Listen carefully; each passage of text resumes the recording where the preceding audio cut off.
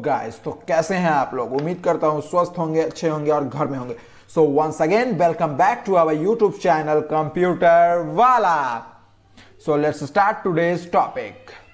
Today we will read about parts of computer. जैसा कि मैंने आप लोगों को पिछले क्लास में बताया था कि हम लोग पार्ट्स ऑफ कंप्यूटर के बारे में ब्रीफली पढ़ेंगे, तो आज हम लोग इस टॉपिक में पार्ट्स ऑफ कंप्यूटर के बारे में ब्रीफली पढ़ेंगे। तो चलिए शुरू करते हैं।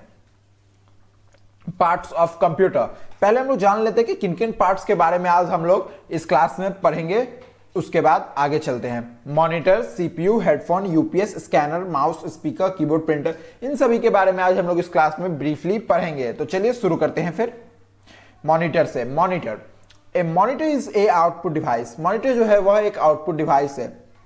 ए मशीन दैट शोज इंफॉर्मेशन और picture on A screen like a television. एक ऐसा मशीन जो इंफॉर्मेशन और पिक्चर दिखाता है अपने स्क्रीन पे टीवी के जैसे, जैसे हम लोग टीवी में सीरियल, फिल्म्स, एनीथिंग देखते हैं उस टाइप से।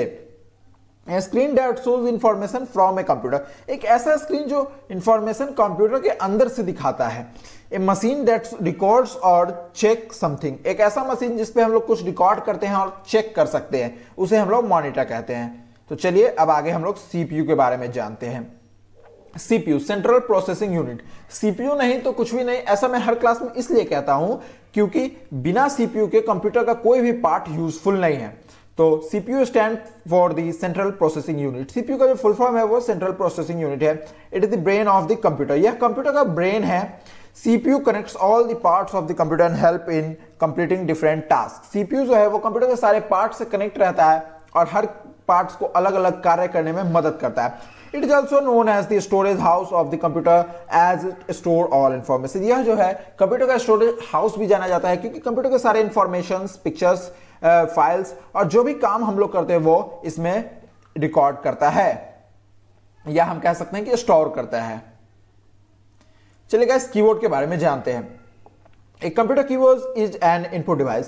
कंप्यूटर का जो कीबोर्ड है वह एक इनपुट डिवाइस है। That allows a person to inter letter, number and other symbols together, these are called characters into a computer. जो अलाउ करता है letter, number and other symbols को लिखने के लिए, इसको हम लोग कैरेक्टर्स भी कहते हैं। It is one of the most important and popular input device. यह जो है कंप्यूटर का एक इंपॉर्टेंट और पॉपुलर इनपुट डिवाइस है। ऑफन हम लोग कीबोर्ड को टाइपिंग भी कहते हैं कई जगह पे। माउस के बारे में जानते हैं।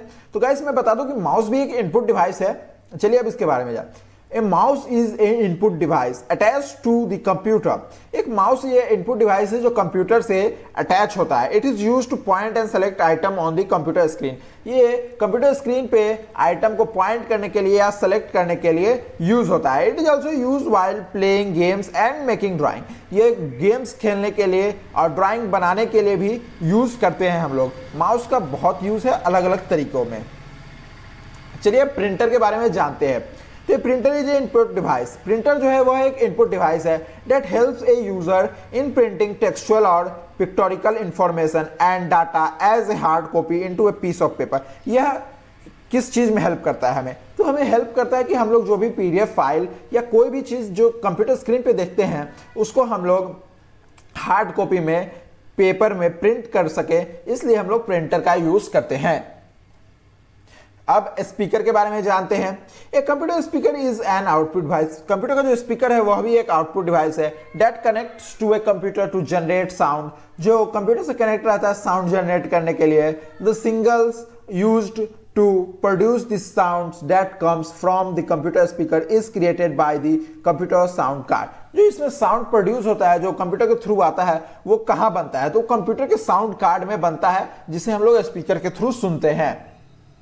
हेडफोन, गाइस हेडफोन का तो जनरली आप लोग बहुत यूज करते होंगे गेम्स खेलने में, वीडियोस देखने में। चलिए इसके बारे में भी जानते हैं। Sometime refer to as earphone, headphone R A hardware output device. यह भी एक आउटपुट डिवाइस है that either plug in to a computer line out of a speaker. Headphone allow you to listen to the audio or watch a movie without disturbing people around you. Headphone का use क्या होता है? ये हम लोग इसलिए use करते हैं कि आपके अगल बगल में जो लोग बैठे हुए हैं या पब्लिक प्लेस में है आप, तो अदर पीपल को आपके साउंड से डिस्टरबेंस ना हो, सिर्फ आप खुद से सुन सके, इसके लिए यूज करते हैं। अभी लॉकडाउन पीरियड में जनरली हेडफोन की सेलिंग बहुत हुई है, क्योंकि मीटिंग में यूज होता है, ऑनलाइन क्लास में यूज होता है। जो भी बच्चे पढ़ रहे हैं अपने ईयर में लगाएं और डायरेक्टली टीचर से कांटेक्ट कर सकते हैं। अदर आदमी नहीं जान सकते कि हम लोग क्या काम कर रहे हैं, क्या बात कर रहे हैं, इसके लिए हम लोग हेडफोन का यूज करते हैं।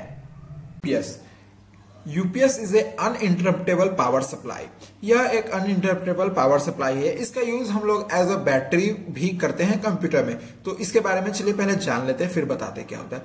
N uninterrupted power supply UPS is also known as a battery backup, provides backup power when your regular power source fails or voltage drop to an unexpectable level.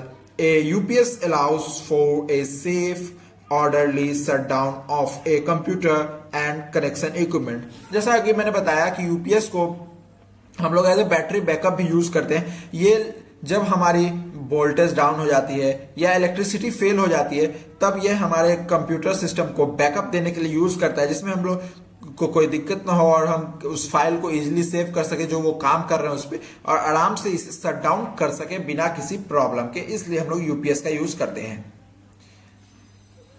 चलिए अब स्कैनर के बारे में जान लेते हैं।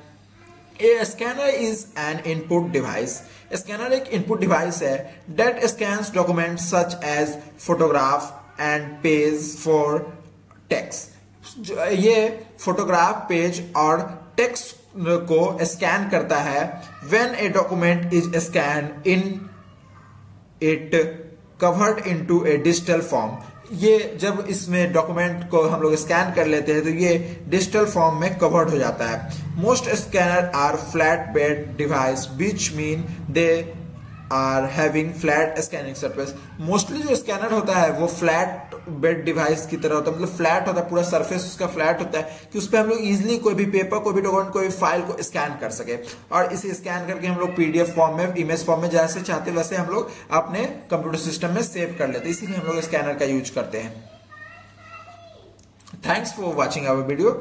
आप कंप्यूटर वाला की टीम से कांटेक्ट करने के लिए हमारे इन नंबर पे या हमारे ईमेल, फेसबुक, इंस्टाग्राम पे डीएम कर सकते हैं। गाइस फिर से मैं बता दूं कि क्लास 1 to 5 की free live class going on है। जो बच्चे एनरोल करना चाहते हैं अपने आप को, वो हमारे व्हाट्सएप नंबर पे डीएम करें। Thanks for watching guys, keep supporting computer वाला। Please do like, share our channel, subscribe it, comment is necessary, and सबसे लास्ट में और सबसे इंपॉर्टेंट, बेल आइकन ऑन करना मत भूलिएगा, क्योंकि जब तक आप लोग बेल आइकन ऑन नहीं कीजिएगा आपको कोई नया अपडेट पता नहीं चलेगा।